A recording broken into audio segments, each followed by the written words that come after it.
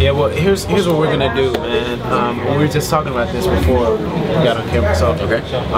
We did Collision Records Spotlight Week recently, right? And we spotlighted all the projects. But see, what had happened was, I typed up a review for your project. But see, my computer had crashed. My computer's still not. You're gonna review it with me right here? I mean, that would be awesome for me. I would love that. That'd be kind of cool. Can we? I like hearing people. It keeps me, because it's inevitably gonna be songs that you can't stand, right? And that helps me when I hear stuff. Like okay. So I want to deal with two songs in particular here. All right. Honest to God, which you guys were being really honest on, and Conditional. Okay. Now I want to hit Conditional first. All right.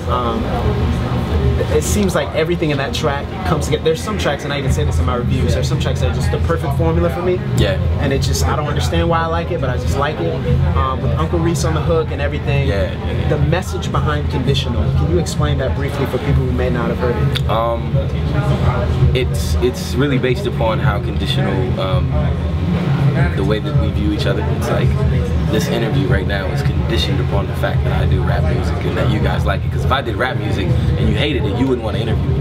You know what I mean? And so that comes down to it. It's like, my mother loves me for reasons. I mean, because I'm her son, but then she also loves me more for reasons because I didn't do certain things. You know, I didn't do this, that, because I could have done a lot of things that make my mom hate me. You know what I mean? Or people like my wife loves me. You know, because I'm her husband, but then there's also other conditional things that are around that. Like, she'll love me in greater ways if I go out of my way to serve her, do something like that. Which none of those things are bad, but they are all like visibly conditional. You know what I'm saying? Like, conditional love is not a bad thing, because I mean, it's love, right? But when you have something like unconditional love, it's like, with all of the bad things, you know, with all of the, like, despite my bad music, you would still interview me. You know what I'm saying? That's a form of unconditional love. I don't know if I would go that far, but you know. So it's like, you know, with the point of the song is basically like, people view each other in a conditional sense, like all the time, regularly. It's a part of life. You just view each other in a conditional. I'm trying to think of the word, but I can't think of it. So, anyways, we view each other conditionally. You know, you scratch my back, I scratch your back. You love me, I love you. That's been instilled in us since we were children. So Christ doesn't view his children like that. You know what I mean? It's you know, imputation. It's the great exchange, righteousness for you know, sin for righteousness, righteousness for sin. And what that looks like is unconditional love, and how deep of a theological thing that is, and how deep you can go into it, you know. But on the song, I scratched the surface, basically like, hey, you know, these people love me for this reason, these people love me for this reason, I love this person for this reason. And then at the end of the song, I give a summation. He says, you know what, like, Jesus loves me no matter what. And as simple as a sentence as that is, it's like, it's true. So that's pretty much the song. So that's really good. That's what I got from it, and I was really blessed by just the way I could see that. I like when I can see music in my life, like directly look around and say, these people love me for this reason. It's conditional. We know it's conditional, but there's a greater love, and that's the point. And I think that when you were at the end, you were kind of talking about, you know, why God loves us. Right. I think that was the point there. Now, honest to God, it's your two label mates. Yeah. Is there any nervousness when you get on the track? Oh my God. I just told you, man, I just feel so inferior whenever I'm in like conversations with them. You know, like it makes my, like, it'll make my week. Like, Swoop texted me a couple days ago. I was like, man, I really appreciate the work you did on Honest to God, brother. This album is, you know, I just love it. And Chris, you know, a couple weeks after the album came out, Chris was like, man, I don't know how you did this. This is great. And you know, coming from them, I'm like, I just don't. When I did We Live as Kings, I never met Swoop. You know, that was the guys who owned Collision, you know, knew about me. They had signed Swoop. They signed Chris. We Live as Kings was the song that was supposed to go into the album. They were like, let's put these guys together. I was extra intimidated then. On Honest to God, I was intimidated. So it was like, man, I just need to make sure that I'm coming, you know, as well as I can. But also, that stuff humbles me, man, because you put songs in order. It's like, I just don't want to go after you, Swoop. I mean, or Chris for that matter. I mean, Chris has the multi-talented thing that's just intimidating in and of itself, but with Swoop, it's just scary, dog. Like, it's scary to be on songs with that dude, man. I feel like your lunch is finna get eaten. You guys talked about the Blue Skies thing in that review. Dog, I was just like, I listened to that dude's verse, I was like, well, yep, I don't want to be on this song anymore. It was just crazy. He put me right after him. I'm like, well, just rewind. It was like, oh man, that's everything. Terrible. Ah, man. Terrible now, work. One challenge. Okay. This is, I don't know if it's a challenge for me as much as I think it would be a challenge for typical Christian churchianity that listens to your music. On the song Dreams. Okay. You're sampling a very popular hook from the time from an artist named The Game. Yeah. For some people, that would seem to be conflict of interest. Not for me personally. Maybe because you're sampling something that's secular, and it wasn't necessarily like he was saying something sometimes you have samples and it's like higher pitched or like kind of very subtle. And so for this, it was just like straight up. Like he was a feature. Yeah, like almost. Yeah. Like what motivated that, and why don't you see that as a problem? Because I think you're gonna say the same thing that I would say. Because it was dope. Yep. I mean, that's exactly what I'm saying. Because it sounded great, and I feel like the things that I said in the song were more controversial than the things that he said on the hook that was sampled more. You know, so if we want to talk about controversy, you know, I expected you to ask me something about some of the stuff I said, and then I was just gonna be like, all right, I gotta go. So, you know, but with that, I mean, it just sounds good. It sounded good, and that's really at the end of the day, and I gotta stop saying that. I think that's the first time I said it in this interview.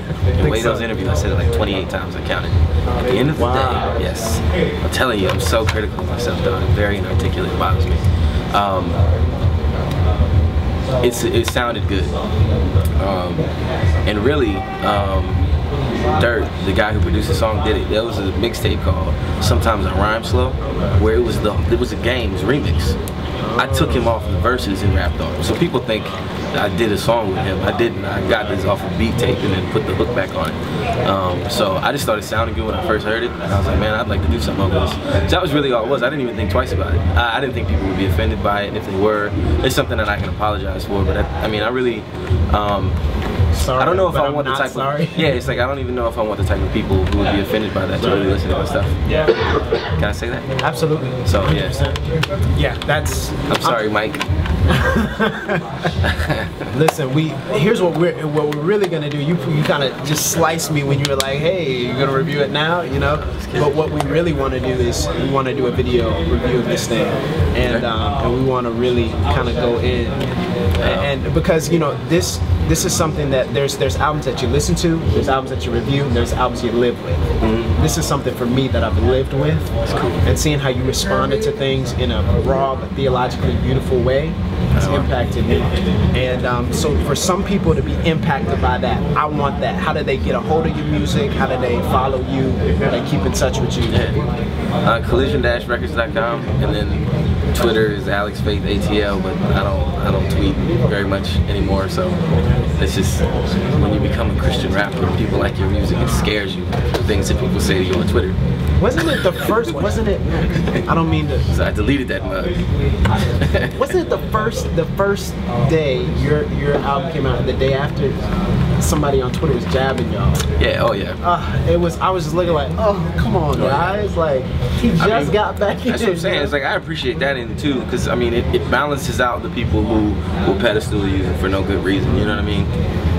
So you get guys who just hate your guts for no good reason, and then you get guys who think you're the best thing ever, you're the most godly man ever for no good reason. They don't know you from a can of paint to hate you or to love you, and so you get all sides of that thing on Twitter. That's why I just hate social networking.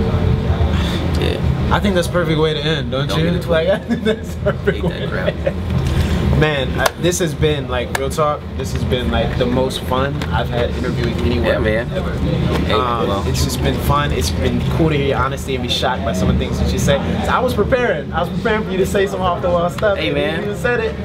But man, you just Alex Faith, I really appreciate you. I appreciate you, and I appreciate what you guys are doing in Collision. Hey, the AntidoteTV thing, I was like, really?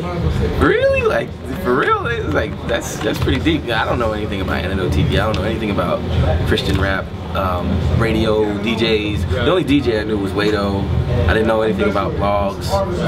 I knew about Rapzilla because I went there to download people's stuff, but you know, so I'm still getting introduced to all of the different outlets, and so I think you guys have a tight site and stuff like that. Yeah, man, we just want to create a crowd around good art, and lift it up and say, hey, like, reflect the light of the Savior, reflect the light of the gospel by listening to this art. Cool, man. So, as I always say, this has been your host Tyler Burns, and you've just been handed the antidote, but it's up to you what you do with it. Peace. That was a really cool exit, though.